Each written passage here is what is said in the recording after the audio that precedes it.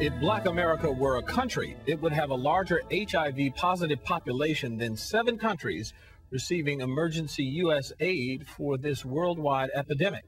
Blacks represent 1 in 8 Americans, yet they account for 1 out of 2 people living with HIV/AIDS. In spite of improvements in treatment and awareness, the National Minority AIDS Council's report says that AIDS remains the leading cause of death among Black women 25 to 34, and the second leading cause of death in Black men between 35 and 44. Helping us make sense of these staggering statistics are C. Virginia Fields, President and CEO of the National Black Leadership Commission on AIDS, Dr. Robert Fullilove, Associate Dean for Community and Minority Affairs and Professor of Clinical Socio-Medical Sciences at Columbia University. Dr. Fullilove wrote a report, African Americans, Health Disparities and HIV/AIDS, for the National Minority AIDS Council. And finally, Marvelyn Brown, the 24-year-old author living with HIV.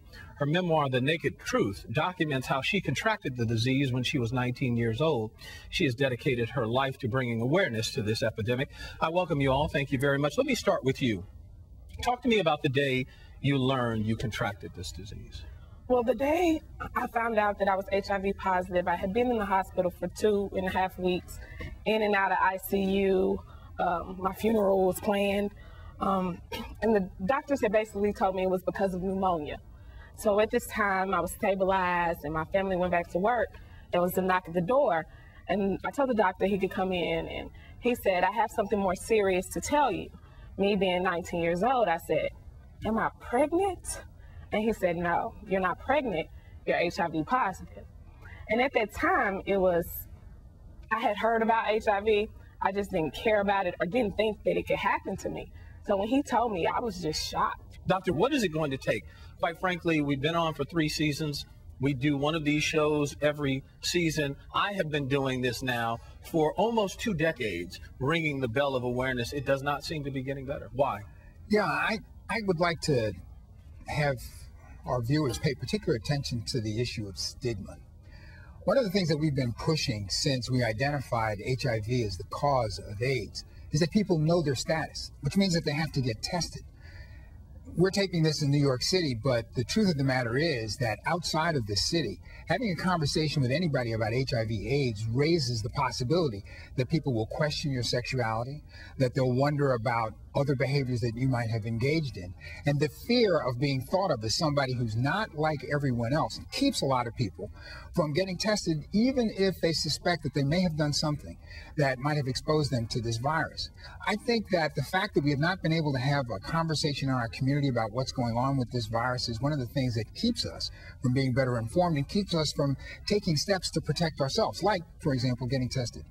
Yet, C. Virginia Fields, one of the issues that we're finding, it is not just a rural problem. You can be in a crowded city like New York City where people won't know where the heck you're going, and you still have this issue.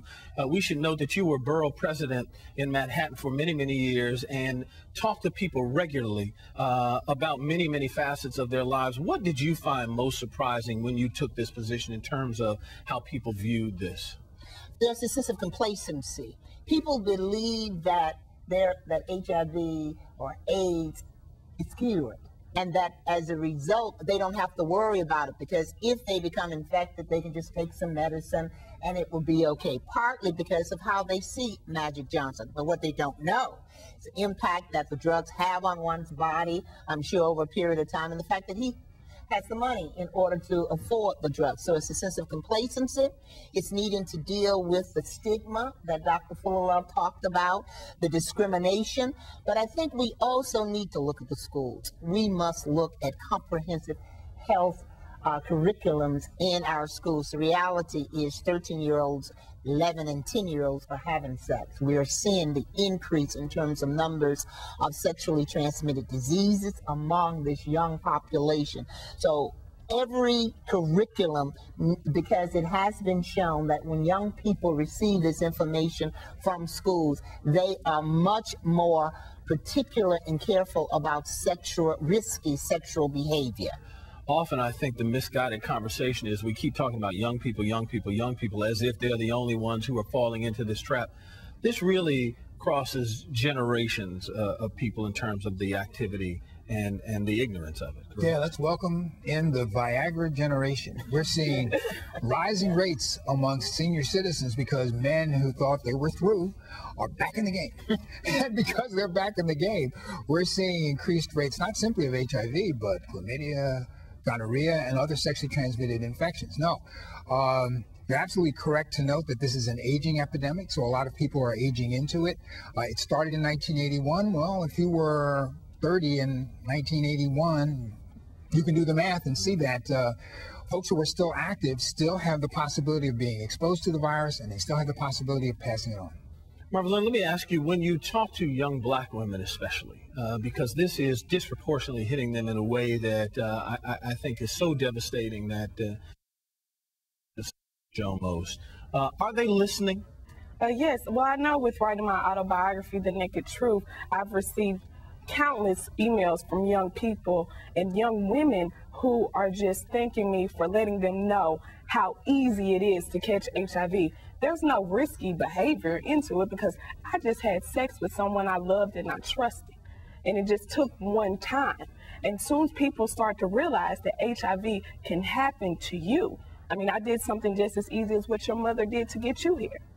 Then people start to realize, and it also helps with stigma, and they also begin to see that this could happen to me. Well, I thank you all. Hopefully soon, we won't have to keep doing these kind of shows on an annual basis. And but we thank those of you on the front line, and thank you for your bravery in terms of getting out there and telling your personal story.